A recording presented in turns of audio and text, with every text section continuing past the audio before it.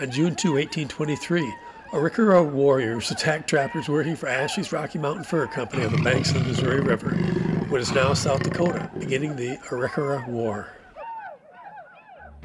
Though the Arikara are never noted for their friendliness to white settlers, all hell broke loose when a trading company employee killed a chief's son.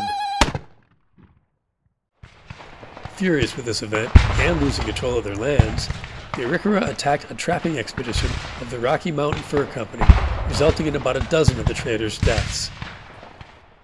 The survivors of the fur company retreated downriver, where they waited more than a month for reinforcements.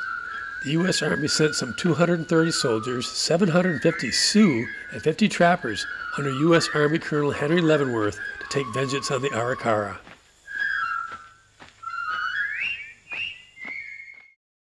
They attacked on August 9, 1823.